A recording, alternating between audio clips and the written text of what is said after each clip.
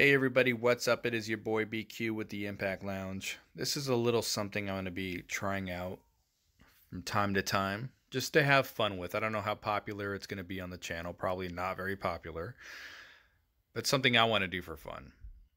And that's going to be taking a look back at matches from TNA 2016. Why 2016? This was a year that I connected with for some reason. It was the year I started podcasting. They debuted on Pop TV, moved back to the Impact Zone in Orlando. You can see Velvet Sky takes a deep breath there. Her career is on the line. This is Velvet Sky versus Sienna. I'll get back to that here in a second, but this was a year that I actually thought was pretty good, but they got no love whatsoever. None. They just had no momentum.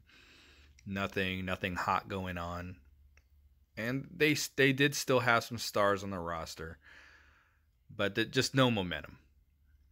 And for whatever reason, they just as underdogs, I just started really connect with what they were doing. And as I said, they debuted on Pop TV.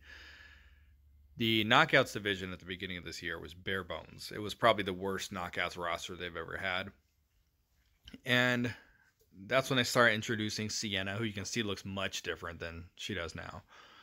They introduced Sienna. They brought Allie. They brought in Rosemary. They started resurrecting that division that was not good.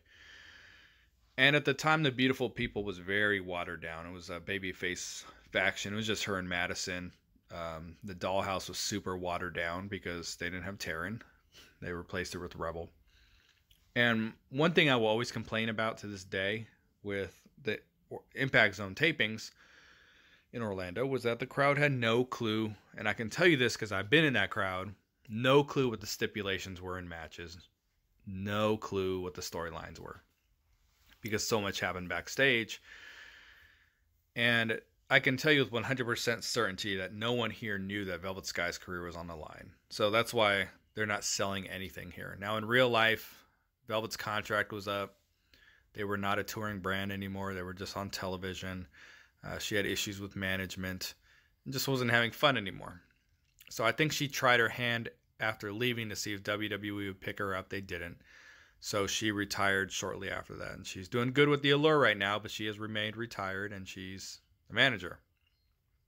Sienna was the enforcer at this time for Maria Kanellis-Bennett. I don't remember what the beef was between Velvet and Maria, but this was the episode Allie debuted on screen for the first time as the apprentice for Maria, and she let Velvet know that if she lost this match that she was fired, that her career was over.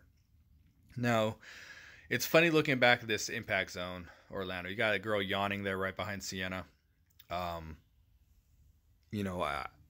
I never felt that the crowd was as tourist heavy as they would lead you to believe. You know, as someone who's been in there, I felt like a majority of the people are wrestling fans. But they were just so disconnected, so disinterested, and this was a really difficult year to watch on television because you're trying to enjoy what's going on in the ring. You got the fans just kind of resting their elbows on the rails, showing no enthusiasm, life, nothing, on their phones, having side conversations. So it was difficult to watch back then. And it sucked because I actually thought they were actually doing a pretty decent job with the product. You know, I thought Billy Corgan was doing really good things. Velvet Sky got a good net breaker in there. This was her one move of the match that looked good. She was never strong in the ring. We know that about Velvet, but she was very popular. And that's where you know this crowd had no clue what was going on. And it's hard because they're in here trying to sell the stipulation. This one-handed bulldog is not good. They're in here trying to sell the stipulation, and the crowd just doesn't even know what's going on. They think they're going to see Velvet Sky wrestle the next day.